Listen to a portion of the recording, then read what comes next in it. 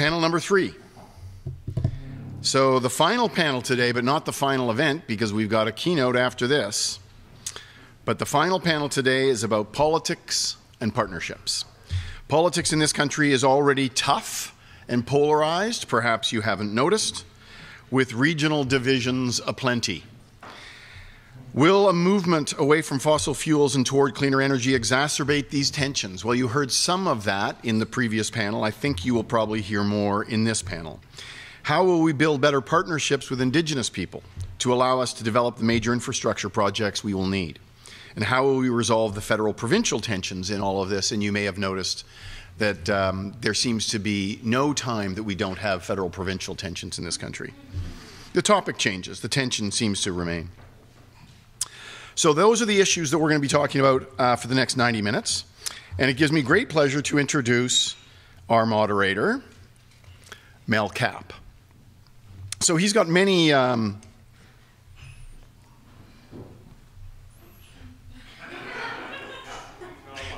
bullet points on my piece of paper here.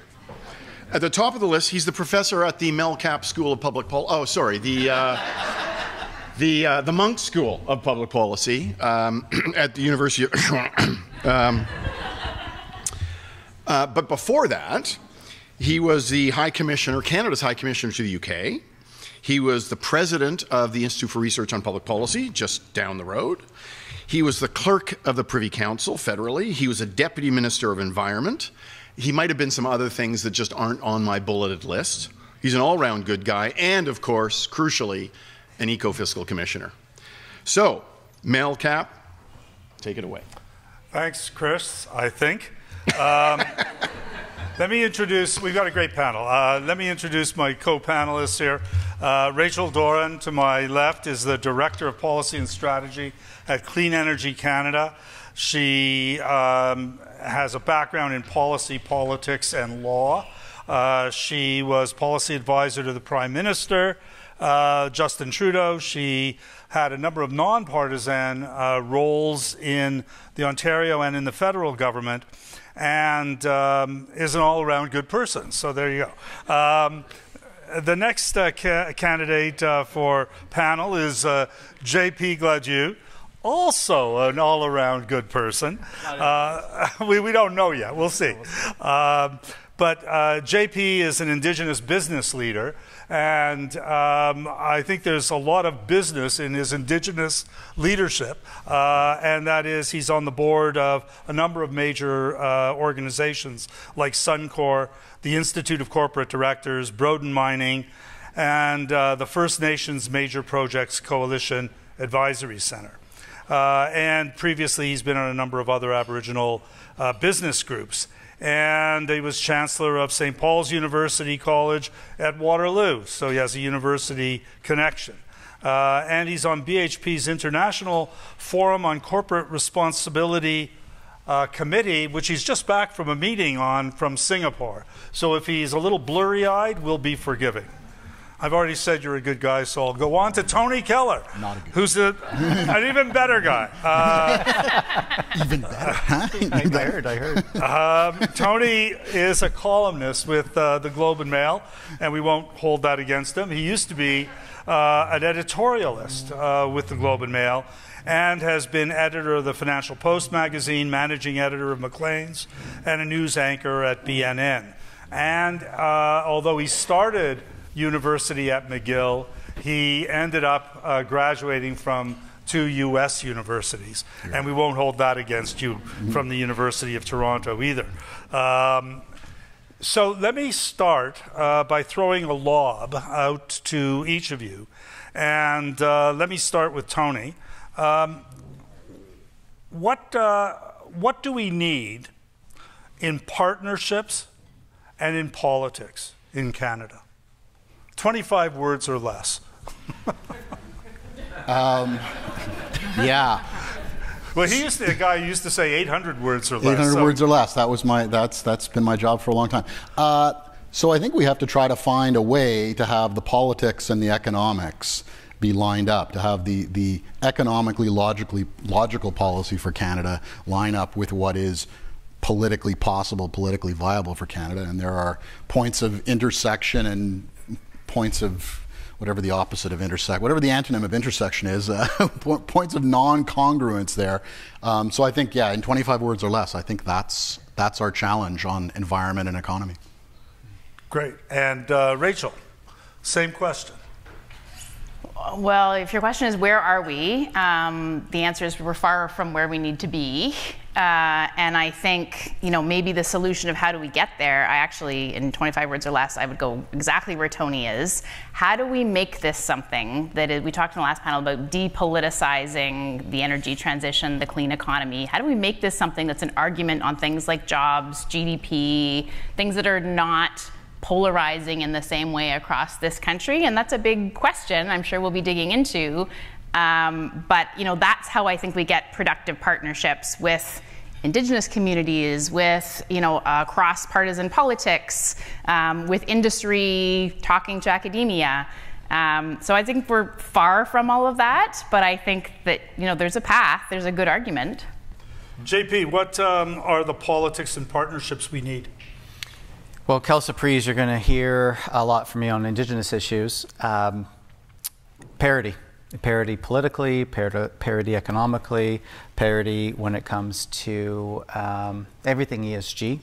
I think Canada has still not woken up to the fact that Indigenous communities have a lot of rights and a lot of strength in this country, and stuff is not going to get done without us. So the more empowered we are working with the various governments and institutions, the stronger the outcomes, and the quicker and more efficient and more certain the outcomes.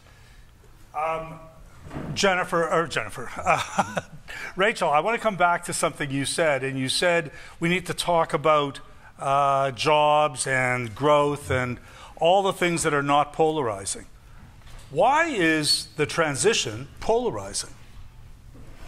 I was saying to someone just in conversation that, if I said, how do you stand, where's your stance on the oil sands? What's your stance on nuclear energy? What's your stance on windmills? In some ways, you'd find in Canada, historically, that's been a bit of a proxy for where you sit across the political spectrum. Like, energy goes deep to the heart and identity in many ways of how people feel.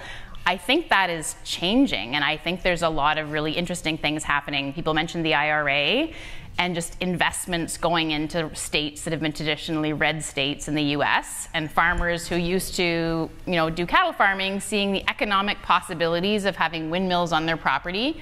Texas is now the leading renewable energy state in the United States of America. So, how do we kind of see that what used to be a very identity-based, almost energy politics, into seeing that kind of a different way?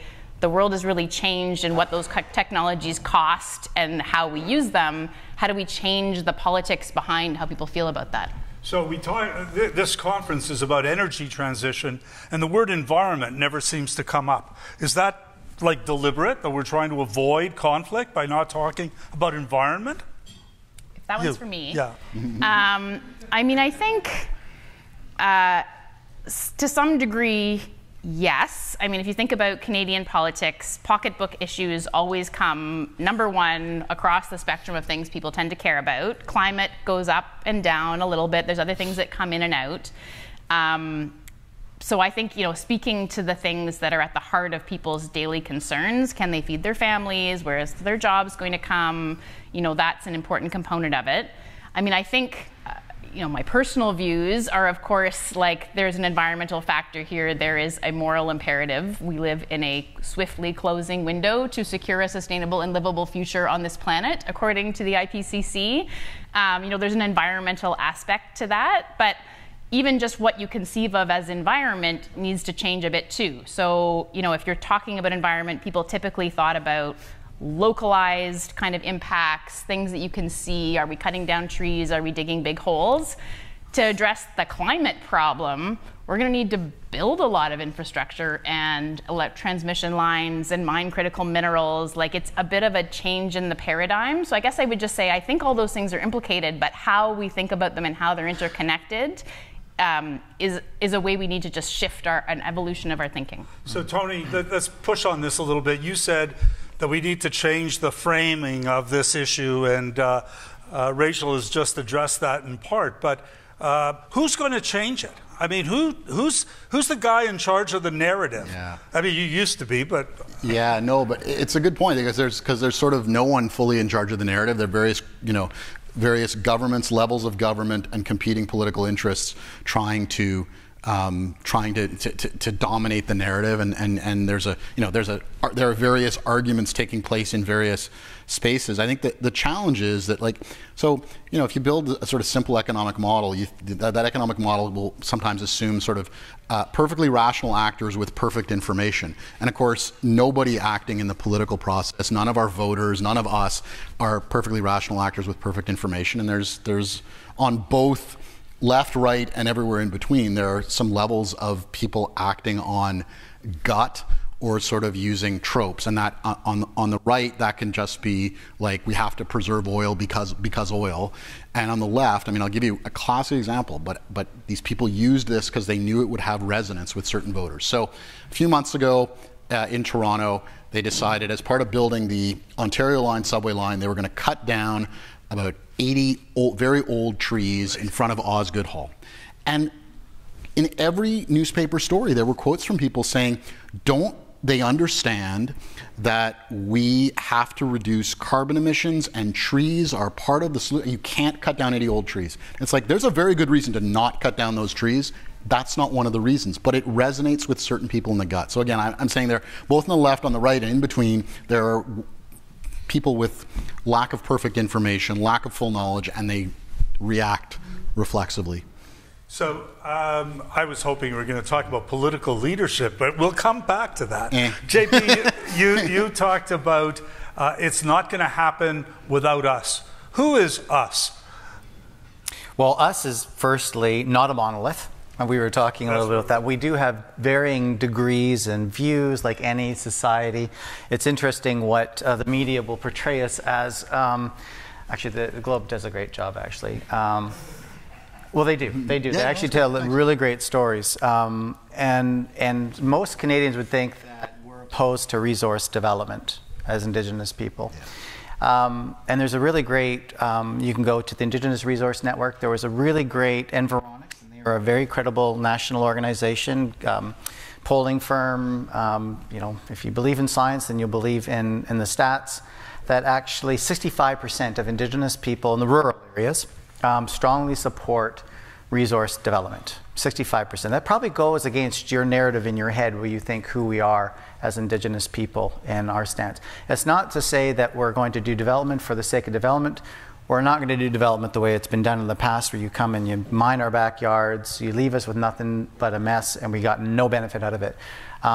So the us part is the actual Indigenous people that are on the ground, the ones that are living and breathing natural resource development, energy transition across this country. There's a saying that's emerged from the First Nations Major Projects Coalition conference from last year: all paths to net zero lead through traditional territories of our communities. We have rights, constitutionally protected rights. We've got massive court case wins.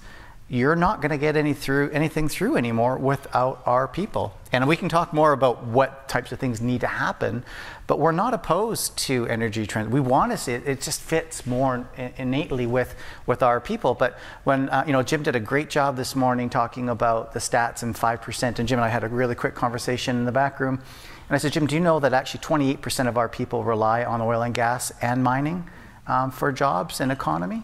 So there is a narrative out there that needs to be more clearly defined and understood. And I think when we start to, back to your first question, and I think if we can better understand what that narrative is, I think we're going to, and we fight, let me tell you, we fight a lot. And Michael and I have been friends for a while now, and he sees all the stuff that we do. Rachel and I have been in similar circles. We fight, and that's okay. Well, but this is interesting, because I'm about to ask you what are the strengths we have in collaboration. But before we get there, pick up both you and Tony, JP, had talked about the narrative. Is there a First Nations or an Indigenous narrative that would be helpful to deal with Rachel trying to square the circle between energy and environment? So ESG, if anybody tells you they're an ESG expert, run for the hills, because nobody in this country is an ESG expert. But don't forget that there is an I in the ESG, the Indigenous component of it. Now, there's a debate amongst my Indigenous colleagues. I don't believe in putting I off to the side. I just had this piece a few weeks ago on the ESG plus the I. There's an I in environment, there's an I in social, and there's an I in governance. From an environmental perspective, who else would you want caring for the ground than the original people that have been on the land for 10,000 years, that know the land? I know I don't look like much one, but I am a hunter, a fisher. I live on my reserve. I am on the land when I'm not traveling to places like Singapore. You told us you're 2 hours north of Thunder Bay. So when I land in Thunder Bay, I still have a 2-hour drive to get to my house where I live. So having Indigenous oversight in environment is really important. Social, when you manage for the lowest common denominator, unfortunately many of our communities in this country, it is the Indigenous community. If you can target the social, stronger outcomes for Indigenous, socioeconomic outcomes for Indigenous communities, you're probably going to lift up a lot of boats. And from a governance perspective, I used to chair this really amazing Mikisew group of companies, which is an Alberta-based, did a lot of work in oil site services, but all sorts of other work. They were doing $1 billion a year in revenue. And their shareholder was the community, not, we can all be a shareholder of Suncor, and I hope you are. But the community shareholder is the community, and we think 7-generational thinking, not the next quarter. So that's really important. If we put I off to the side, what typically happens is it gets ghettoized. It doesn't get the political or the financial resources to actually do anything good. So when JP and I had a Zoom call interrupted by the bad connection on his First Nation reserve, that was Elon Musk, by the way. Yeah, exactly. I thought it was the RCMP, but anyway, I told JP that he wasn't to be the token Indian on the panel. So now let me turn to Tony to ask the same question. Is there an Indigenous narrative that we should be using more elaborately to explain to the public what energy transition is? That's an interesting question, and I got to be honest, that's not something I've thought a lot about. I mean, just to follow up on what JP said, some of this is obvious because it's constitutional. There are constitutional and legal requirements. You can't get around them. So you have to face, the things you have to face, things you have to deal with, you have to deal with. And there are things that can't get done, whatever it is that you're trying to do, whether you're trying to do an energy transition or you're trying to continue with aspects of the oil and gas industry. Difficult to do without sort of dealing with Indigenous legal and constitutional facts. So Rachel, how does the political world deal with the I in ESG? Well, I want to start by answering the same question you asked the other two, because I have a factoid that I think is good too, just to contribute to, I think, where GP was heading. But I mean, Indigenous communities right now today are the 3rd largest asset holders in Canada of clean energy infrastructure. So there are massive leadership happening across the country, led by Indigenous communities on renewable energy projects. And, I think lifting that up as a source of leadership and recognizing the incredible things that we can learn from where communities have gone and where they've headed, and that sustainability is number one. That's a narrative not enough people are talking about, is that leadership. And where's the kind of funding that other entities can provide to help leverage and capitalize on that leadership?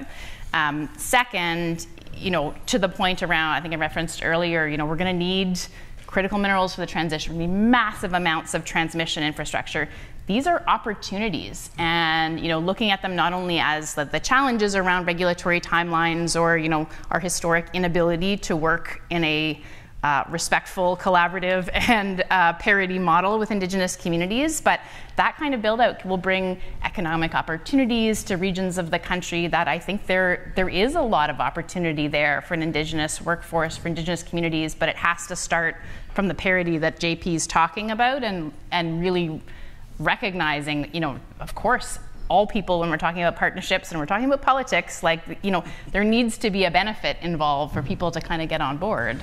So that's a great segue to the question I presaged a little bit earlier, which are the strengths. And before we get to the weaknesses, which is the next question, what are the strengths that we have in Canada for collaboration?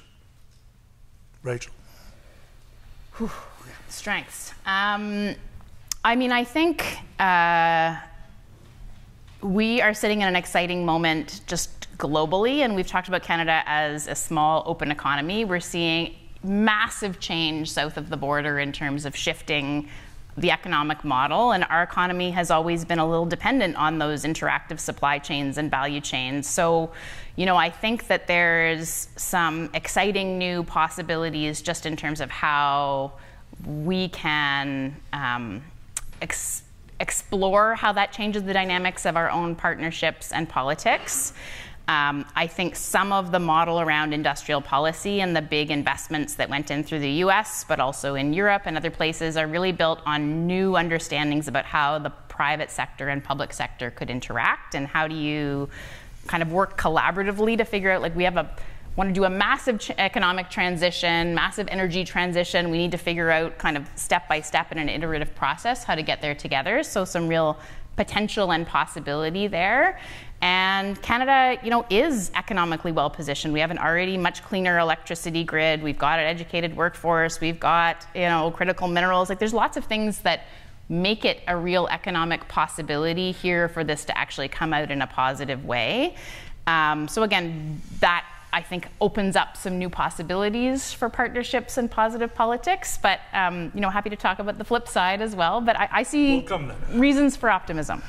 Tony, do you want to address the strengths, and we'll hit weaknesses in a minute? Yeah, so I mean, the strength is, so far, we have had a somewhat less polarized political environment than the United States. We've historically had that. Is that going to endure? That is an interesting question. I mean, we have a long history of, so here's the negative. We have a long history of regional tensions and regional disagreements, and we that is underlined by the fact that, let's face it, our oil and gas industry is located in some places and not located in other places, and that has resulted in some rather large political differences in the outlooks of some of those voters. And you know, and JP kind of underlined one of them that we don't talk about, that it's not just an Alberta, not Alberta difference. It can be a sort of rural Indigenous versus not rest of Canada difference in some of these things in terms of employment, benefits of the oil and gas industry and all that. So I think those tensions are going to be significant. That said, I kind of do feel like we are sort of stumbling in the right direction on all of this. I want to end optimistically, so don't peak too early. Yeah. JP, go ahead with strengths. Well, incredibly endowed country when it comes to natural resources. We were talking earlier, unfortunately, I'll just dip into the negative. We're really good at skewing trees and drawing water. We've got to get better at the other aspects of manufacturing and value add. I think that other people from around the world want to move here for a whole plethora of reasons. And our immigration policy, I don't know what the numbers are, but they're hundreds of thousands of people coming in now every year. 100, 150, I think it was. We got 1 million last year. Well, yeah. Immigration plus. Immigration. We got record last year. Immigration plus non-permanent, 1 million. And why do they want to come here? Because of the snow and the ice and the bugs? No, they come here because gender equality. It's not perfect, it's getting better. Indigenous issues are being addressed.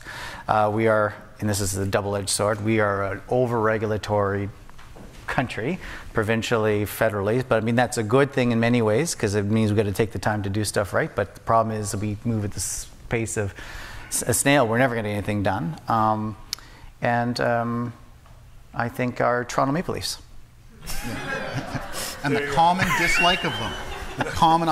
And Mel, if I could just underline one thing, just so to attempt to be a little bit provocative, one of the strengths of Canada, whether we like it or not, is to, you know, JP's point about vast natural resources. Look, we sit on one of the world's largest supplies of oil, one of the world's largest supplies of natural gas. And that is actually a major political tension in this country because we are benefiting from it and we are also trying to figure out how to stop benefiting from it.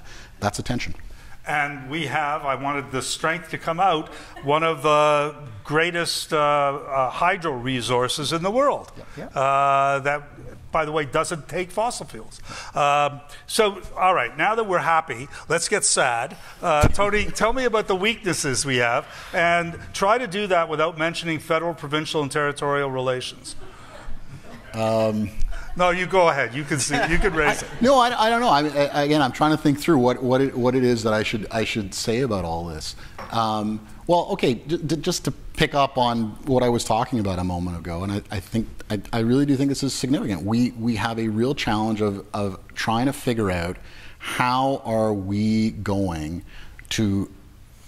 So if you're a European country that produces no oil or natural gas, it is a lot easier to talk about energy transition than it is for Canada. That's just sort of an economic fact. That's why eco-fiscal exists, because it's kind of a challenge for us to do this. We are closer to being Saudi Arabia than we are to being Belgium. Yeah. That's just a fact. So I think that's again, I think that's a major challenge for us in a way it is not for a number of other countries. So JP, let me push on the Indigenous point as a weakness in the sense that the feds have to deal with the provinces have to deal with each other and the feds, and everybody has to deal with First Nations. And by the way, there's a whole bunch of NGOs out there, and they all have different views, and there's no consensus in the country. How do you deal with this? Well, how do you build consensus? How do you deal with these weaknesses? Building up a little bit more of the storyline behind that, when we think about electrification in this country, there's a reason that all the electrification lines go north-south, right? And it's provincial and not the ability. And I used to sit on the board of Ontario Power Generation, and it baffled me sometimes that we give away our energy to the states. Quebec is a major hydro superpower here in Canada, and their energy cheap, like 1 cent per kilowatt hour sometimes, or free goes to the States. But we're having major challenges getting our oil and gas assets down to reduce the energy required to extract the oil from the bitumen. So I believe, and again, there's only 633 First Nations, there's 80,000 Inuit in the north, 3 different economic areas, and the Métis representing about 5% of the population. We all think the same, as I've mentioned. But I think that there's a real opportunity. I'm just going to dip into the positivity again here, if you'll allow it for me. I think our biggest opportunity is empowering the Indigenous voice to lead energy transition in this country. And I think we'll start to see more east-west transmission lines, as an example.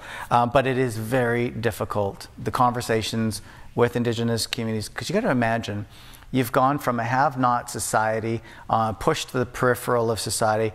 My grandmothers were both residential school survivors. My father basically grew up in the bush. If you didn't kill something, you didn't eat. And now I'm sitting here just getting back from Singapore. So you look at the transition that our people are going through. It's only one generation in many cases. We have no intergenerational wealth. Our education numbers are finally catching up. But when you put us into a place of power, we haven't had a lot of the history and the experience with power, and that's going to take some time to figure out. There's still a lot of dysfunction in our communities. Just to push back a little bit, I remember I told you the story of my first meeting with the chiefs of the Peace River, and each of them had to tell me about how their ancestors signed the agreements with Queen Victoria. So they had lots of power. They perhaps didn't manage it as well as, but those are really positive opportunities of a new generation of leadership coming out of First Nations. In particular, well, Indigenous peoples generally. Yeah, absolutely. I mean, the numbers are improving every year. Like, our women are really amazing. Our women with master's degrees are making more than men with master's degrees. Our people are being thrust into leadership positions, I think sometimes to the detriment with not enough experience, because it's the thing to do these days. But certainly there's a lot of pressure on Indigenous leadership, if you have an education or experience, to be spread incredibly thin. But it's an exciting time, but not without its challenges. Rachel, bring us back to reality. Talk about the weaknesses, please. We said we weren't allowed to talk about the challenges of living in a federation. No, please, we need that. But we live in a federation, and under our constitution, something like electricity systems are provincial, which means you are dealing with like not one entity, but 13. You're dealing with, if you look at something like the Atlantic Loop, which, everyone points to as, this should be the easiest kind of interregional transmission line to get off the ground. Just back to that, what's the history behind each of these parties? What do they care about? What are they going to get out of this deal? You're dealing with even historic negotiations that predate, certainly my awareness of them around how Hydro-Quebec got, the better advantage of a deal many, many years ago. Who's going to pay for this? Who's going to be the exporters of power? Who's going to be the importers? This is going to be tough when you start looking at that. And there's a lot of desire usually for this kind of energy security, not only to be national, like how are we going to have this independence and non-reliance on the rest of the world as Canada on energy, which would really promote interregional transmission, but provincially, just, I don't really want to be buying my power from next door. Are they going to be able to raise my bill and I can't do anything about it? And I think that's a very real fear and very ingrained. So I think, just us living in the federation that we're in, I think, Tony points out another really good point. Our economies are very, very diverse, and I think our politics are very diverse.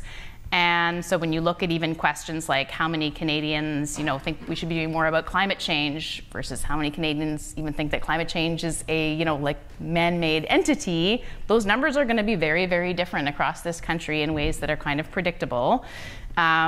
But it is a real challenge to try to then drive centralized movement forward, figure out which level of government should be responsible for what. So, can the federal government impose carbon pricing? Can they create a clean electricity regulation? How do they provide enough incentives to provinces to be able to do that? I think, albeit that maybe we don't deal with the same polarized politics as south of the border, I think, also, we were talking just before this, it used to be potentially, you could say, this is a conservative approach to policy. Like, it's market-based, it's carbon pricing, there are tools. This is a more liberal approach, it's a large government, it's, et cetera, et cetera. And I think a lot of those traditional lines are really not there in Canadian politics. And so how do we, create that depoliticized environment where we all agree about the outcome we're looking for when the base that each of the political parties in Canada are trying to talk to is coming from an extremely different place. We're not talking about the same outcomes, different tools. We're talking about totally different outcomes, totally different belief systems. And I think that that's a real challenge. And then you start getting into, Indigenous communities, but also, just a lot of inequality around how, economic benefits will be distributed, whether they're going to follow traditional patterns or, try to impose some greater equality and equity. And I think that those are important conversations, but also a real challenge around, are we just building this, or, are we figuring out how to do it right? So I think there's a lot of challenges, but. All right. I want to pick up on your point about politics. Chris did not admonish us not to talk about pricing pollution. So, but he did this morning's panel, the first panel. And on that panel, Paul Rochon very quickly raised political difficulties for charging for pollution. I always thought, and this was the essence of our conversation earlier, that it was very conservative to have a carbon tax. That you were going to use the market. You were going to have individual adaptation, and that it would be a general law of general application, and that would actually appeal to conservatives. And then Pierre Poilievre comes along and says, oh no, we'll get rid of the carbon tax. And then you have the Liberal government putting in contracts for difference to try to lock in. I mean, how do we deal with this where the how has become a divisive measure for our politicians? Rachel. I mean, the answer to that question remains to be determined, and I think some of it depends on, I gave Texas as an example, like how does the view of people in areas that different political parties or political stripes might be relying on, do those views change? In Canada, Alberta is a leader in renewable energy projects as well. Is that going to change the feeling on the ground about those projects? Remains to be determined. But I think as you say, carbon pricing has become very politicized and intentionally so in Canada. So, can you, under any form of government, would it be possible to keep an industrial pricing mechanism because business is actually relatively supportive for the certainty and stability it brings? Is it possible for there to be an entirely different brand of, policies that would lead to a clean economy? Those that look like industrial policies and kind of supporting manufacturing has had a lot more traction in a jurisdiction like Ontario than something that would be a market-based or regulatory policy. So finding some, to me as someone who would like to see traction no matter what, finding some ways and some policies that fit with the brand of any stripe of government, to me, that's what I want. And so, I think there's some hope there, but certainly, a challenge to figure those pieces out. So JP, as our token business person on this panel, how do you deal with the certainty or uncertainty that Rachel's described? Well, we're talking, the path. If you're familiar with the Pathways Alliance, there's our 6 oil and gas companies. 90% of the oil producers in Alberta are looking at carbon capture utilization system. There's pore space in the ground. We want to be able to pump the carbon back into the ground. As it utilizes all 6 companies and others that want to plug into this line. There'll be rents that'll come through. This is going to be running through multiple municipalities, multiple Indigenous territories. I don't even know what the price tag is going to be. Now, can you imagine? So we're all I can tell you the CEOs meet every Friday. They work hard on this. There's very strong targets that are set. Now, can you imagine if all of a sudden the carbon tax you've got a half baked project, or you're half pregnant, and all of a sudden the whole system changes on you? That's not good for business.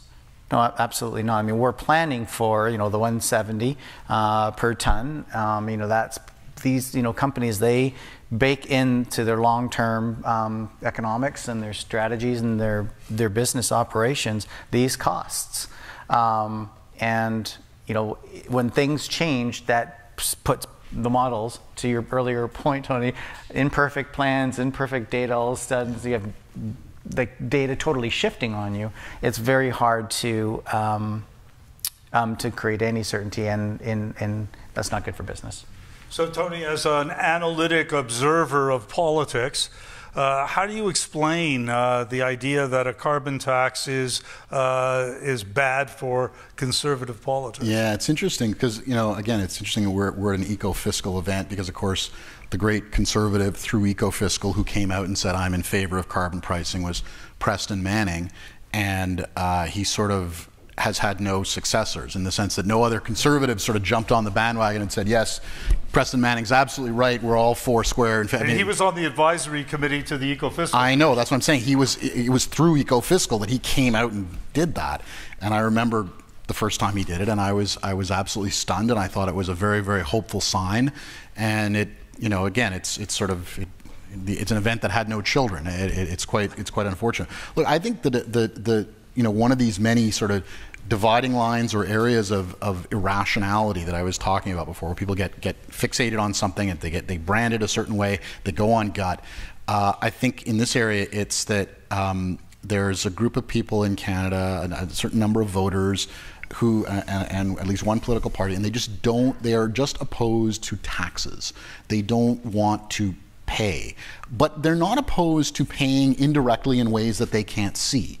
That is one of the challenges, and I think that's what you're seeing with Inflation Reduction Act in the United States, is essentially the politically possible is backdoor subsidies involving hundreds of billions of dollars, which are still taxpayer money, even into the trillions. It's taxpayer money, but you didn't pay when you went to the store. You didn't pay at the gas pump, so you don't feel like it. And again, you spent years in government. You remember the battles over the GST. The GST is sort of a classic example of that, where it's like people weren't as bothered by a hidden tax, but as soon as you made them have to know about it, they became absolutely furious. Because it replaced the distorting manufacturer's sales tax. We replaced a hidden distorting tax with a less distorting visible tax, and people went apeshit. That's a technical term, by the way? That is the technical economic term you will learn in advanced microeconomics, yes. Yeah. Okay, let's shift gears a bit. I want to pick up on, we're here at a university, a distinguished university, probably the second best in Canada as I come from the University of Toronto.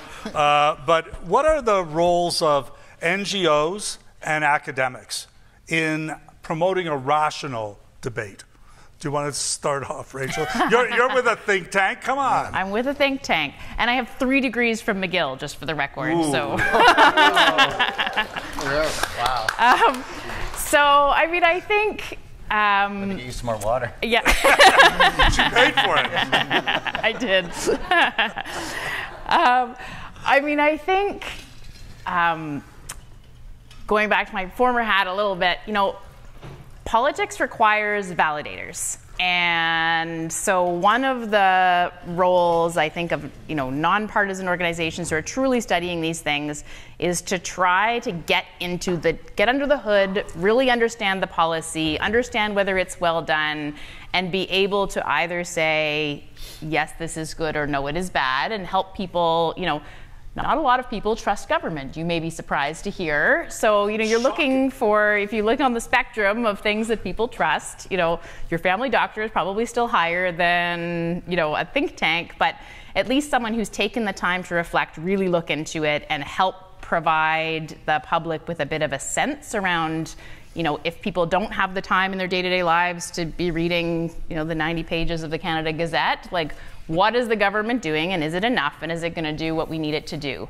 I think also creating bridges, and one of the things that our organization does is really thinking through who are the right players to get in a room to help unlock this problem. So, if you're thinking of along a supply chain, or you're thinking a particular sector that we need to decarbonize, having a bit of a convening power and helping, again, because you have the time and hopefully the ability to kind of think through some of these things, how do we hear all these different actors and what they need and come forward with some actual policy solutions and recommendations that could be put to government? So I think those are a couple of important roles. I mean, one thing I think is really interesting around clean economy, the energy transition, we're talking about who believes we can do something by 2030, who believes we can do something by 2050. Both of those things are beyond a political cycle. They're beyond, my ability to foresee actual truth. You need to have evidence and experts and the media to translate it. In order to have a sense of are we on the right track, that's not something you can see or feel or touch. You need some of those external bodies to help give that sense about are we going to get there? Are we on the right track? So I think that's an important role, and one that does have some intersection with politics, but I won't speak more. I'll let my colleagues speak. JP, you mentioned pathways. I don't think of that as an NGO, but how does business view the role of NGOs in the academy? Well, just picking up quickly though, when we get there, everybody's going to throw out a number on what there is. It's more about the pieces that are the steps, the rungs in the ladder that's going to advance us, rather than setting targets, because the federal government will set some targets, the province, and you see what's going on in Alberta and was talked about this morning, and the feds, and then you have Pembina, then you've got think tanks, and everybody's throwing out numbers, and then you got business who actually have the data and have the technology and have the monitoring and really have a strong sense of what the art of the possible is, and how much investment it's going to take to get us advanced even further. So there's all, agreeing on what there is always going to be a challenge. But I think its role of universities is to test. I think to always be testing assumptions. Edelman report, the trust barometer. I think some of you pick up on that. Universities still are very highly trusted, but those numbers are even coming down. And folks are trusting their neighbors, and their neighbors get their media from TikTok. I don't have TikTok. Do you have TikTok? I don't have TikTok. But on the NGOs, I used to work for an NGO. Yeah, I work for ENGOs. I still do work for ENGOs. I used to work for the Canadian Boreal Initiative, now the Indigenous Boreal Initiative, International Boreal Initiative. And I chair a group of oil, gas, mining, forestry, finance, tourism organizations on what land back looks like, what conservation economy looks like. So, they still can play some really interesting placeholders for some diversity of thought and bring non-likely bedfellows together to have tough conversations if you get the right people in the room. And so I really cherish those opportunities. But the problem is sometimes they get a little bit too overzealous and they start speaking for other groups like the Indigenous people. Please look up, I picked a fight with the Incredible Hulk. I did, Ruffalo. I picked a fight with DiCaprio. I picked a fight with Fonda, and even our own Neil Young. If you look in the Toronto Star, they picked it up. I'm just teasing. You guys have printed some of my stuff in the past too, which I really appreciate. But it's seeing some of these NGOs who purport to speak for us, and they don't even visit our communities, or they meet one Indigenous person, they think that they understand who we are, and you got to be very careful for those ones, because I was in the Toronto Star. I really had fun with it. And again, so you've got to really, and going back to some of our earlier conversation, you really have to understand the narrative and call out the BS. But they do have an important role. So Tony, I'll let you do three beyond just NGOs, the academy, and the media. What do you think? I don't have any great answers on that, other than to say, look, I feel like I'm pumping Ecofiscal's tires here, but the truth is, Ecofiscal did have a significant impact on the political viability of carbon pricing. I think there's, I can't prove that to you, but certainly having been there through the period of the last decade, it really seems to me that getting a message out there, a coherent message, a coherent analysis, helped to make that possible. Other people can debate how much of an impact that in fact is having on our ability to get to lower and lower carbon emissions. But nevertheless, it's, we got somewhere that the United States has not gotten to and is unable to get to.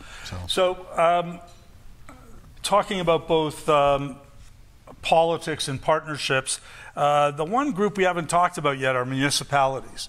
And in some respects, in the U.S., when George W. Bush was president, municipalities in the U.S. kept on dealing with climate change, even when the federal government withdrew. And in Canada, a lot of the municipalities are making significant headway. How do you form a partnership with municipalities when the Constitution denies that they exist? Tony, do you want to...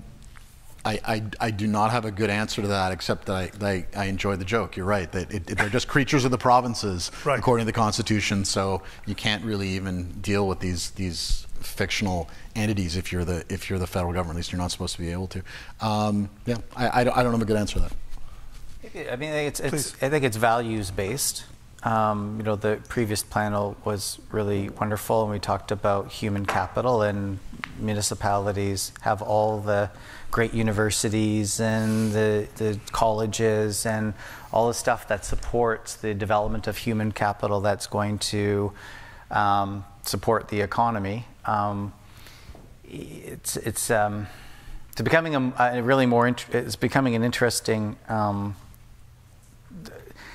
with COVID that happened, you know, I don't know what the stats are now, but like a lot of our population from the rural areas into the big cities, and now the cost of living, they're starting to go back out to the rural areas, and then we're starting to get this divide of the, I can't remember this, I just saw a headline this morning, I scanned it really quickly, but you know, you have the water polo players in the cities, and then the wranglers but it's creating a real divide in politics in where people exist, and it's creating more divisive views.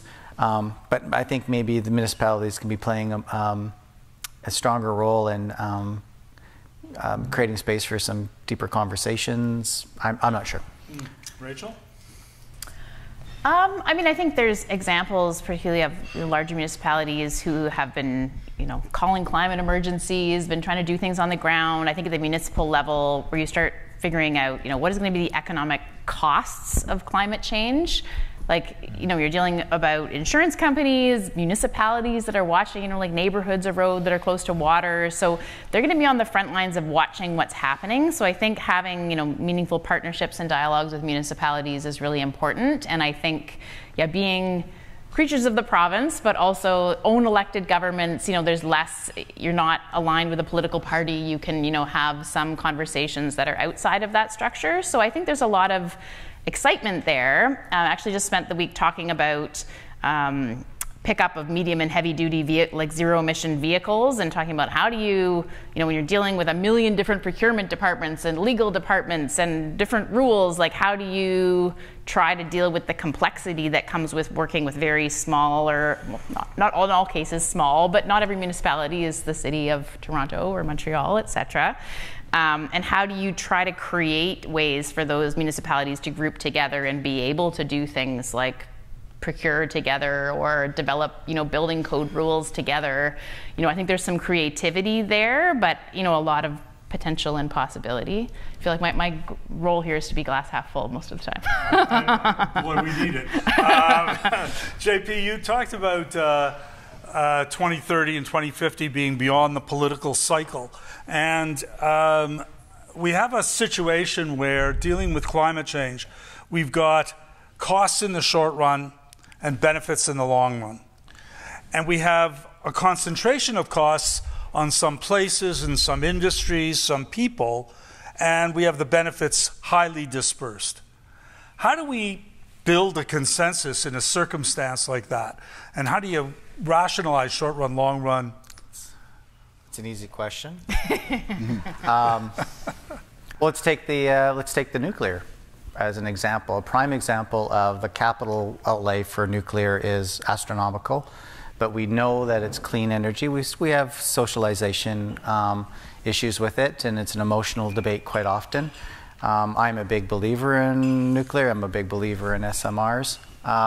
And so it's an emotional debate, and I think it's when we think about my original premise around having like strong Indigenous voices around the table with that 7-generational thinking, the ESG, I think often bringing those voices into circles, and I've seen it happen. I'm on a number of tables where you have Indigenous government, industry working together, and really interestingly is that when you put Indigenous and industry together, partnerships together, the ability of that partnership to influence outcomes is very potent, because it's very hard for the government. It's easy for the government to say no to industry. It's easy for the government to say no to First Nations, but it's very difficult when industry and First Nations get together and approach. I was saying in the back room about Mark Little and I, the Chief Operating Officer of Suncor, and I went to the government to get them to think about their procurement spending and to think about 5%. And so they couldn't deny, they would shut me down, but there is this big business leader in there from Suncor who, you know, they're spending $750 million a year in revenue on Indigenous entrepreneurs, so you can't disprove that. So it's about, I think, monitoring. It's about having that 7-generational thinking. I think it's you know, the climate anxiety around youth is really, it's real. Like we have kids or grandkids, and you can see it in their faces. Those are the ones that we should be thinking about. And when you're, and I think what often when we talk about Indigenous entrepreneurship, what separates Indigenous entrepreneurs typically from non-Indigenous entrepreneurs is just our tie to community and land. And that always transcends business decisions. And again, that's why I think Indigenous voices are so important at the table, because we're going to go, okay, nuclear, it's going to be really expensive now, but we can see the intended benefits from it, from clean energy, and we're going to be just driving that. That's just the narrative in our communities. Unless you're around it, you don't see it as intensely as I do. So that's going to be part of it. Tony, how do we deal with this short run, long run problem? Yeah, simple question. So easy to handle. So I'm going to come back to something Paul Rochon brought up in the very first panel, which is the need for some kind of environmental Bretton Woods framework that we can't just sort of have individual countries or a small group of countries who actually aren't that much of the world's pollution or emissions, like US, some European countries, and Canada, doing this deal. We've got to get the rest of the world in so that we are doing something to suppress demand for carbon fuels and suppress carbon emissions. I think that has to be the long-term goal, because so again, as Canadians, we can do our part in our little box to suppress domestic demand, and I think we should be working as hard as we possibly can to do that. But we are also a very large producer of oil and gas. And that is just a reality, and it is a substantial part of our economy and a substantial area of wealth. And so we have to do something very difficult. We have to actually encourage the rest of the world to buy less of our product. That is the only solution to this. Our efforts to dramatically reduce our carbon emissions, absent those actions being taken in most of the rest of the world, is like trying to drain a bathtub with a thimble, and a bathtub that's being filled up with a very, very powerful tap. So, yeah. That's all remember I said we disagree on something. This is the one thing that I think I'll disagree with Tony on. Oh, go. Is only like the world should be buying more of their ethical oil and gas from us. I agree. No, I 100% agree with you. Okay, good. I thought we were going to have to go. Let me push on this. I wrote down pipeline because I want to ask whether in the short run, in order to get to 2050 and meet our targets and meet the world's targets, we happen to have clean coal in Canada. We have a lot of natural gas that isn't getting to market, which would replace dirty coal elsewhere. Yep. Don't we need to build pipelines and get our fossil fuels to market? Either of you want to start? We're going to end with Rachel, who's going to give us the right answer. The Cedar LNG project, I mean, Chief Councillor Crystal Smith has been pushing for this forever. First Nations want the pipelines. They own the pipelines. They want to develop more pipelines to get natural gas out to offset all that stuff. And it's Indigenous led. It's we were chatting about this. Yep. But over to you, Tony. Yeah, no, what he said. Look, I think this is like most issues of great import, it is complicated, because I think as Canadians, we want to take maximum economic advantage, because us merely stepping back will provide us with an economic disadvantage and will just mean it's the equivalent of OPEC cutting oil emissions or gas emissions, and then so that they can push up Saudi, Russian, and other revenues, and they end up benefiting, and we don't benefit, and we're not benefiting the world by doing it. So, but at the same time, I will say we do want to try to push for international agreements that keep lowering emissions. Agreed. Which is actually going to harm our industry. So I think we have to have an altruistic objective, but we also have to have a realistic basis for that long-term altruistic goal. But you can't have like Biden cutting the Keystone and then all of a sudden turning around and going to the OPEC countries and saying, can we get some oil from you? Like your biggest trading partner with ethical oil, and you cut off our pipeline, and now look where we are with the Russian conflict. Exactly. It makes no sense. Sorry. Rachel, don't get me started on Keystone. So I'm going to disagree for fun here. Yes. So I mean, number one, yes, Canada is is 7th in the world on currently unexploited or unexplored fossil fuel resources. So this is a live debate in Canada. And, you know, I think because the conversations about politics, people are guided by their gut. My personal view is we live in a closing window to ensure a sustainable future on our planet, and trying to keep that as our North Star and guiding principle in how we make decisions, and recognize, it's been termed carbon bombs, and that's not, terminology that I'm going to use, but if we were to open new oil and gas fields, the IEA has said it's inconsistent with a 1.5 degree pathway to be able to open new oil and gas fields.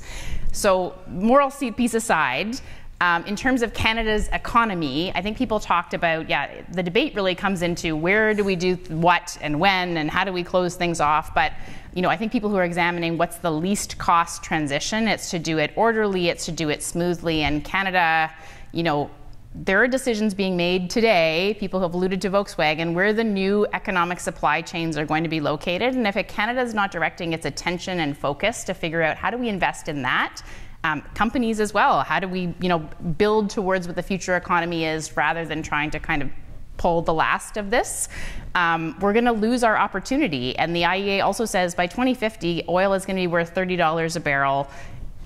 That is not feasible for Canadian production abated to kind of come in at that dollar value. So, we have, I think, a requirement as a relatively wealthy country to ensure we are producing, abating any fossil fuel production we're doing, but avoiding stranded assets, channeling public investment towards those parts of the economy that are going to be emerging and going to take a big place. That's where public dollars should go. I don't think I'm promoting a production cap so much as we need to lower emissions and focus public investment on areas for the future economy. All right, I'm going to get the hook from this young woman with the curly hair in the front row if I don't go to questions from the floor. So please save me and go to ask us questions. And as you go to the mic, let me ask the audience. I'm going to do a poll. I'm going to follow from Dr. Booth's opening and ask people here, how many people know what year Canada will go to 0 internal combustion engines by regulation? We have one person who put his hand up. We have 2, 3, 4. 35. And just to be clear, do you mean in existence or no, sales? New sales. New sales. New sales. Yeah, and somebody yelled out 2035. That scares me. It scares me because nobody else in the room, we had about 7 or 8 people. Everybody should know that. Yeah. Well, no. I assume we knew. But my only point is that the transition is coming, folks. We better get ready for it. Let me take question 1 and question 2. Sure.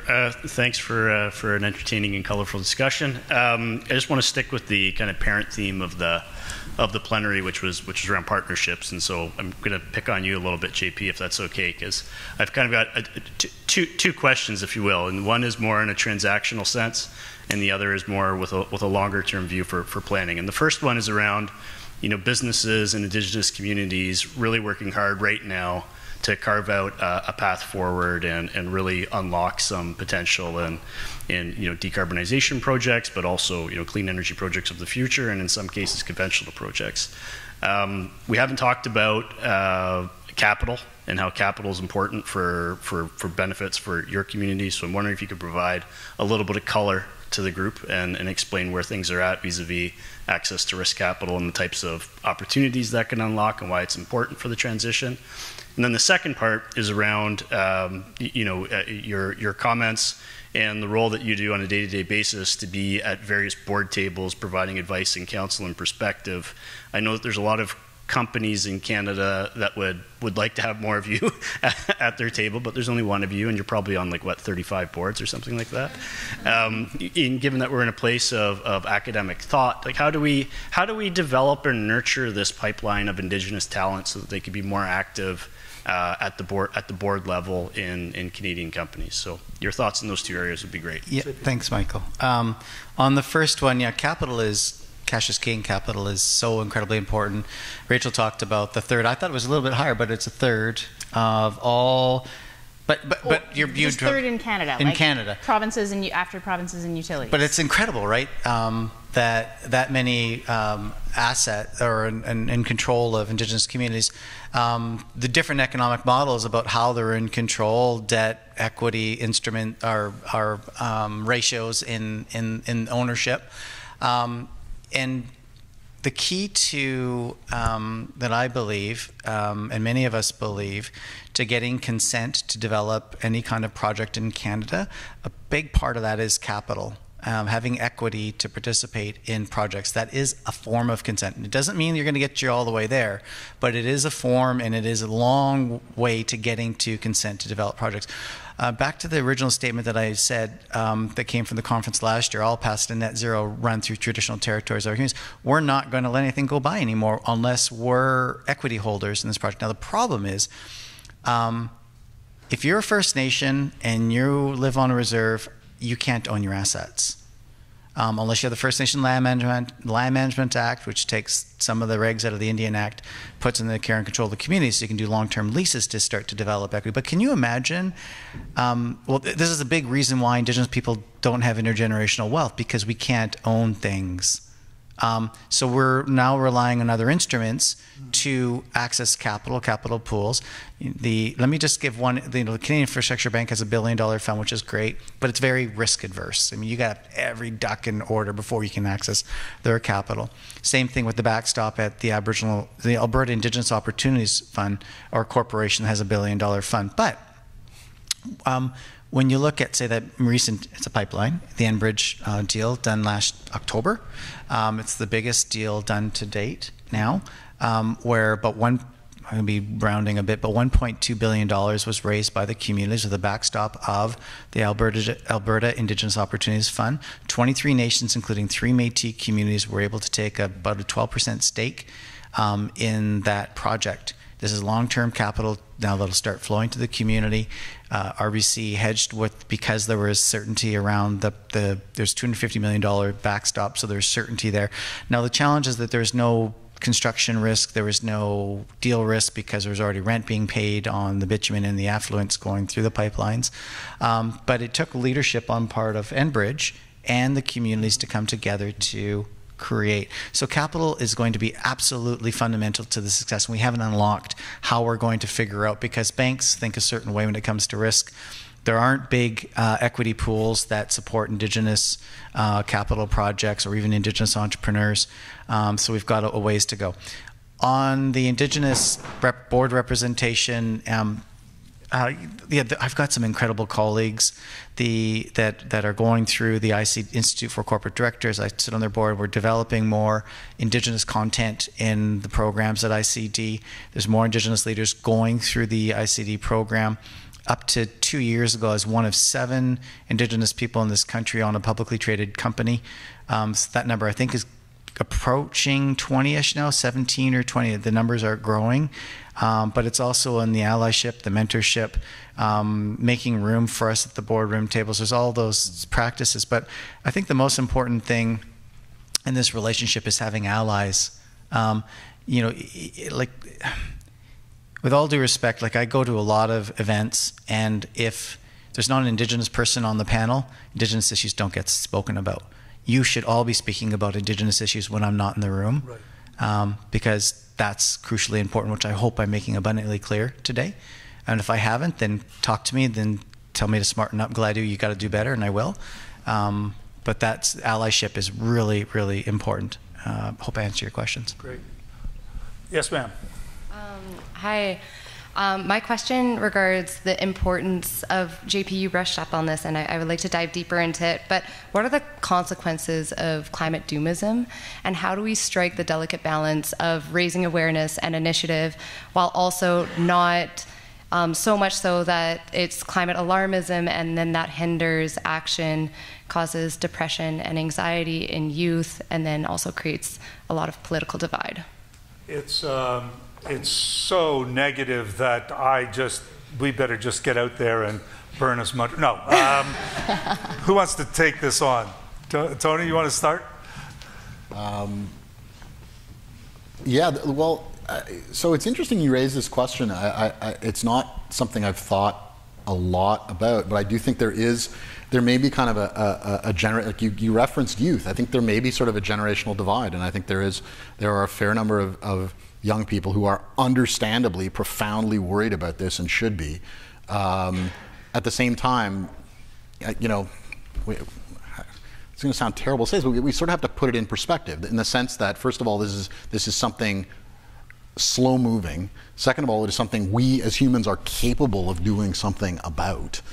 And to come back to point one, it is slow moving. This would make a very, very, very boring Hollywood movie because it is moving so slowly. And I know that's not what a lot of people want to hear, but I think that's kind of in reference to your sense of sort of complete doomism, like tomorrow we're all going to die. That's not actually how it's going to work. Oh, no, you go ahead. Oh, I said I was going to take on the role of glass half full. So, I mean, I think the organization that I work with, one of the things we do is try to get out and talk to Canadians about the clean economy in a way that's going to be optimistic, that's going to be positive, that pulls those stories about what's going to happen. Like, we talk about the $50 billion possibility of the battery supply chain. We put out a report on, you know, not to dig into the expertise of the last panel, but, you know, the jobs available in a transition to a clean economy and how you can actually have more energy jobs when you start looking at how the energy transition is going to happen. And I think trying to find those ways that it does feel manageable, but, you know, there are success points. 1 in 5 vehicles sold in British Columbia last quarter was electric. Like, that is like this. You know, when you look at the cost of wind and solar electricity, you know, even from something like a political flashpoint in the mid-2010s in Ontario, the price has come down like another 50% for the production of wind and solar since then. So it just, stuff is happening on a real timeline. As you said, like, we've got a lot of the technology we need to get to 2030. We don't have all that we need to get to 2050, but it is possible. And I think giving people that sense about what are the incremental things that need to change, what do governments need to do, and building that kind of political will and cohesion people referenced before, just like getting the social license to kind of take some of these actions, but watch that it's not going to be linear. Like, there will be, you know, pickups in ways that we can't predict. And I think that that's reason for optimism, but it's certainly not that it won't happen without hard work. Yeah, just building on your perfect, great answer. It is going to be a hockey stick. Like, we're around issues all, like, I'm so blessed to be able to be across sectors and concrete. Like, everybody is making strides. Like, this is, even though it is a slow, boring Hollywood movie, I think there's going to be this inflection point where it does this. And so it's about managing we're human beings. We need to feel hope and do the things that bring you hope. So I sit on an oil and gas company board. I sit on mining company boards. I sat on a nuclear board, hydro board, like all these resources. I do a lot of I'm a logger by training. My dad was a logger. My grandfather was a logger. But I also chair the Canada's Forest Trust, which is an organization designed to meet the 2 billion tree initiative, working with communities, making sure that we reforest our lands. I'm the Boreal Leadership Champions. I chair that group of all these leaders talking about a conservation economy and protected areas and working with the Guardians program. So it's like your portfolio, your RSP portfolio. Dabble a little bit in everything. I think, you know, that's really important because I see the hope in community, and I also see the opportunity to make sure that Canada's ethical oil is going to make it to market until we make this transition. So it's not, it gets very disheartening when I see people so polarized in their corners. I'll get beat up as an oil and gas guy, or we're going to beat up on environmentalists. Listen, environmentalists, I think, generally speaking, don't get up and go, how are we going to destroy jobs today? And I don't think oil and gas companies, I can tell you because I'm around the executives figuring, and their families, don't get up and go, how are we going to destroy the environment? It's like, you got to take a tempered approach to all this and just really think about your day-to-day impact that you're going to have. Let me tell you, I have a 19-year-old daughter. If you ever need a haircut, she's at LaSalle College. She cut my hair yesterday, passed her exam. So, yeah, I'm a proud dad.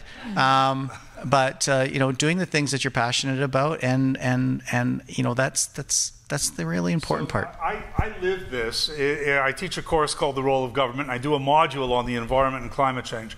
Two of the readings, I had 3 readings, 2 of the readings I had on did exactly what you feared, alarmism.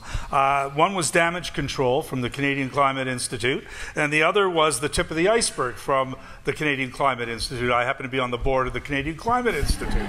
And the students complained it was so negative. I mean, come on, isn't there more hope here? And there's a great thing we had at our last board meeting with Chris Turner, who he's a Canadian who's written this book called How to Be a Climate Optimist. And you don't want to be a climate optimist to the point where you don't take action, and you don't want to be a climate pessimist to the point where you don't take action. So it's a very fine balance. Alex, and then over here. I'm gonna keep on the don't alarmist. We know that the IPCC says that we have to reduce consumption of coal, oil, and gas between 45 and 95% to reach net zero by 2050. We have an oil and gas sector that has just come out of a very profitable year. I think it's $29 billion collectively. And to bring politics into this, we have a potential governing party, soon to be probably, maybe I'm being too if we read the tea leaves, who is, and they never mention the words climate change. So my question to the panel is, how can industry, although they seem, I mean, I heard the CEO of Cenovus say that he needs more money from the feds and Alberta on Wednesday, that that's hard to hear when you know how much money they are making, but at the same time, I'm looking to industry to lead, I think, especially when a government comes in that isn't talking about climate. So what role is there for industry in moving us towards 2030, even though they say they can't meet the target, or 2050 rather? I will start, but I want to hear from you guys. But I'm struck by, this is going back to a Rachel Notley experience in Alberta, and this isn't a political comment, but when she came out with her climate plan, she had industry guys behind her. It was Steve Williams from Suncor who gave her credibility. And so there's industry doing a lot. I think we need to put this in perspective. It was a long time ago, I agree. Back, anyone else? Well, let me just jump in quickly. Look, I think ultimately government does have to lead. Whenever you're dealing with a collective action problem, you need a central rulemaking body at the national level, and I think we also need some central rulemaking at the international, multinational level, because otherwise everyone is incentivized to try to be the free rider problem. If you sort of say to everybody, well, we're not going to put any speed limits on the road, but I encourage you to drive 23 kilometers an hour, well, some people are going to do that, and a whole lot of other people are going to say, great, I can speed ahead. So I think this is a kind of classic collective action problem where, yeah, business will not be incentivized to do things absent some kind of collective incentives to do things. JP? Yeah, I mean, for sure, it's been a very lucrative last couple of years, for sure. But the industry has certainly struggled prior. It's cyclical. We don't talk about the times when our industry's really suffered and we've had to let people off. We never bring that up. It's when the industry does well. And I can tell you the capital allocation to assets, things like pathways, things like hydrogen, things like wind, renewables, like those are the things that the companies are investing in. We absolutely, I agree with you, Tony. We do need to have government intervention. We need to make sure that targets are set. We need to make sure that regulatory processes are there to keep the oil and gas companies, energy producers in check, for sure. We can't keep switching targets, though. And I think that's part of the challenge. We can't keep switching policies because industry will follow, and communities also want industry to follow certain environmental standards and regulations.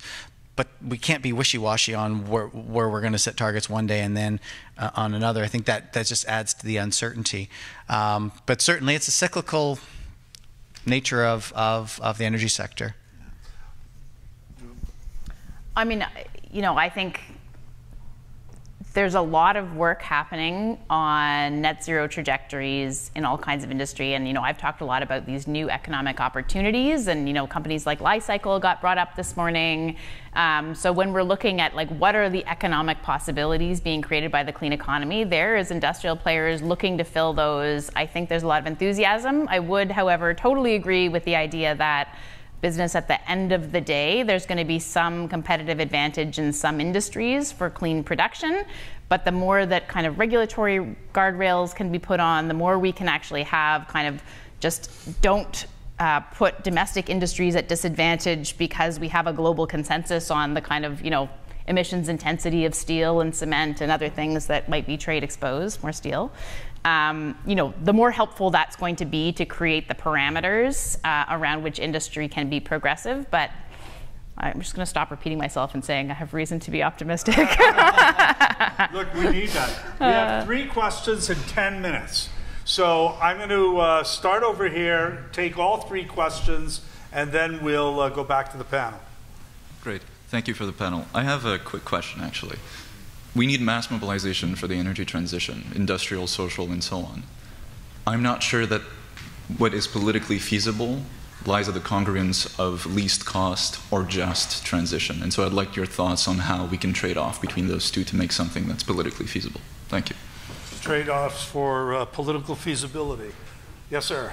Again, someone asked a question that's really relevant to mine first, but would you say investing in ESG and clean economy today gives private investors superior or at least equivalent returns? Does this message that green is profitable need more spotlighting or more caveats? Thank you. Next. Governments across Canada or North America launched their infrastructure plans over the last year. The new projects are in the planning phase and will go into procurement over the next 2 years. And it's looking like a bidder's market. What role will the partnerships you guys discussed today play over the next 24 months to ensure we're closer to our target for 2030? Thank you. So we have trade-offs on political feasibility, ESG and the returns, which is an empirical question, but we can comment on it, and infrastructure. How do we prepare for climate change in this upcoming infrastructure wave of investment? By the way, there are more cranes, construction cranes in Toronto, this is not necessarily a boast or good thing, than there are in any other city in North America. And it's been that way for years. It's been that way for years. For years.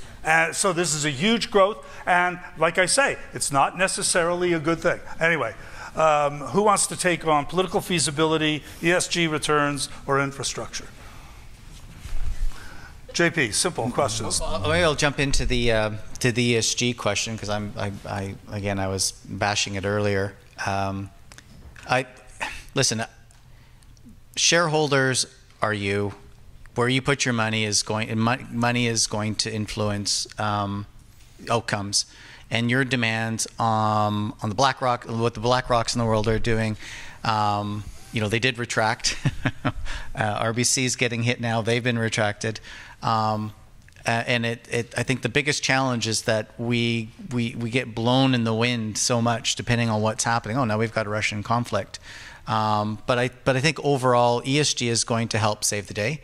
I think because our kids are demanding way more from us than we demanded from our parents. The younger generation is way smarter than we are with our parents, and I think it's just you're going to put your money where it needs to go, and I think that's free market, and I think that's really important. On the second question, there's sort of on the green projects, we have to spend more on technology. We have to spend more on the hydrogen. We have to spend more on electrification. We've got to spend more on small modular reactor. All these things that are going to help us get the energy mix to get to. So yes, absolutely, we've got to do it. It's got to make feasible, like economic sense as well. But our policies have to align with that. As an example.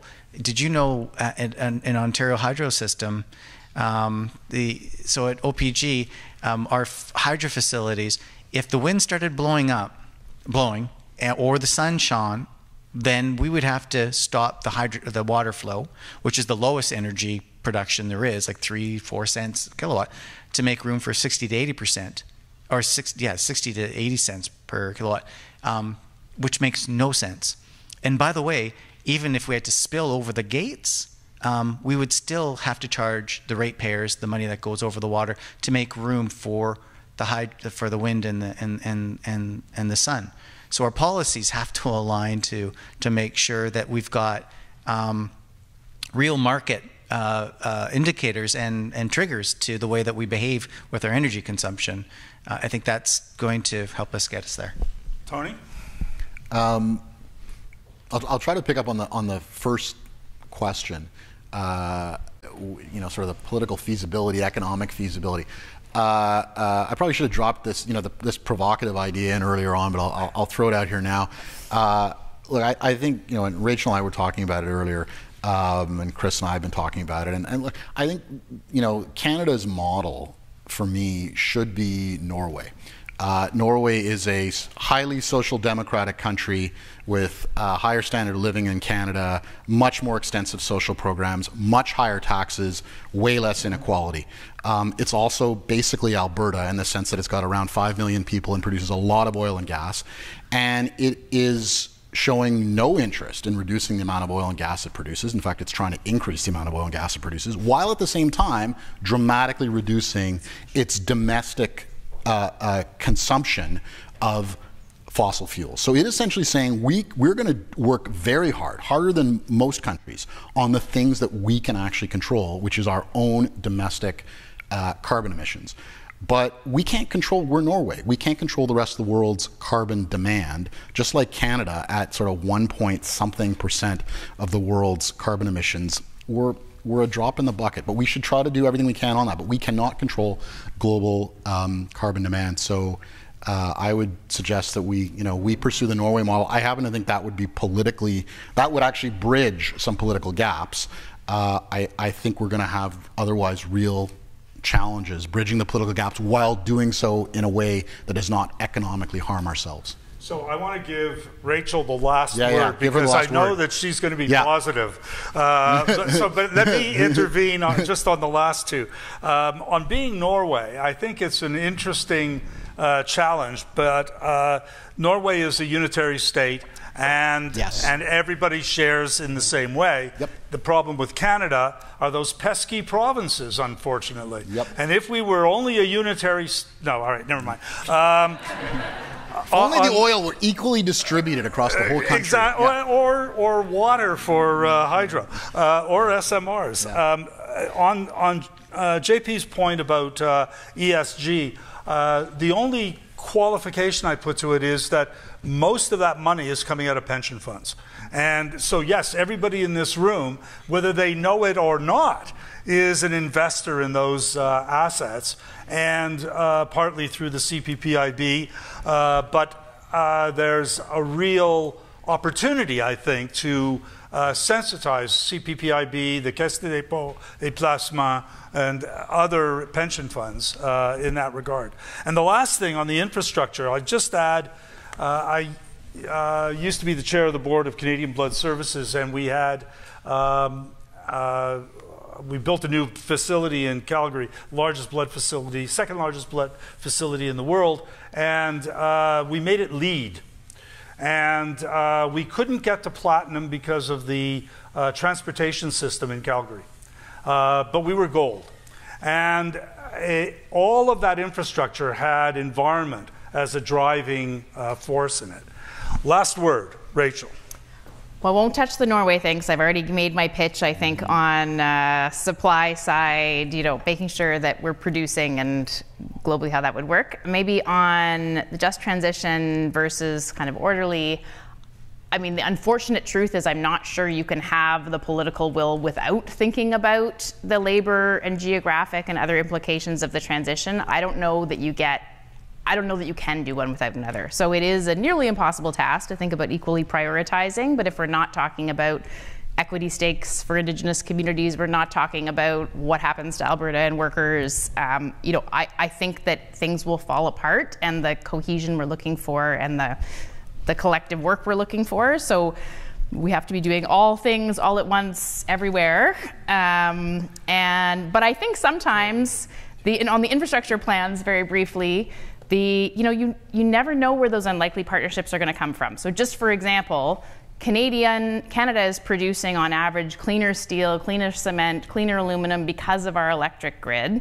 And so if we were trying to procure clean materials, that's actually going to assist in some ways to Canadian jobs, particularly if we can continue to decarbonize our own production. So looking for unlikely partnerships or unlikely ways that we can actually be creating co-benefits, that's how we're going to find the partnerships, that's how we're going to create the politics. So we got to just go out and find those. 3 o'clock, over to you. Hang on. Nearly impossible task, Rachel just said. Well, that's why we're here. That's why we've got smart people that have been around the policy block or 2 or 3 or 15 times to sort out the nearly impossible task. I would like to pose a question to the group that you can chat amongst yourselves over coffee on the Norway issue. So if we can't just be a unitary state, we can't just wave a magic wand and be a unitary state, and we can't just spread out the oil across all regions, let's just suppose that's not possible. Is there a case, this is to reduce political tensions, is there at least a case for our federal government to make sure that the policies that they design and implement are imposed in a more or less regionally neutral, industrially neutral way, rather than ones that might be perceived as picking on sectors or picking on regions? Would you say a just way? You know, for me, it's just another policy idea. Okay, so I'll just throw that out there. So in about 2 minutes, we get to go and have coffee and maybe something to eat, I'm not sure. But before we do that, I'm going to draw 4 names from here to raffle off 4 books. So Harshini gets to decide which is the first book. Whoa, there we go. There's this. Which one is it? Which one is it? Which one is it? It is Canada and Climate Change. Quite a good book. I read that over Christmas. And it is Alan Veloso. Is that right? Yeah. Alan Veloso. There we go. Okay, next book is, yes, okay. A faith-based approach to, not really, that's not quite the right description, but it's in the ballpark of faith-based approach to understanding climate change. Wow. Julian. I'm going with Julian Bork. Is that right? Okay.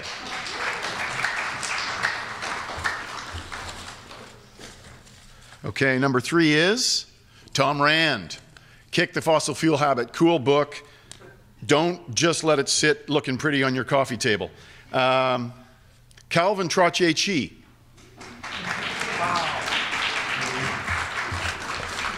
And last but not least, Sheila Wakluche's book, The Right to be Cold, John Buchan, as in the famous novelist, The 39 Steps. John Buchan, is this correct? Or is it John Buchanan? Maybe it's John Buchanan. Is it? Yes, there's John Buchanan. Is there either a John Buchan or a John Buchanan present? Okay, so the rules of the game here are if the winner is not here, then they aren't the winner. So we move on to William Ward. There we go. All right. So Mel Cappe was bang on time. I took us 2 minutes late, which means you only get a 28-minute coffee break. So please help yourself to coffee and snacks, and we'll back here at 3:30. Thank you all very much. Rachel, JP, Tony, Mel. Awesome. Man.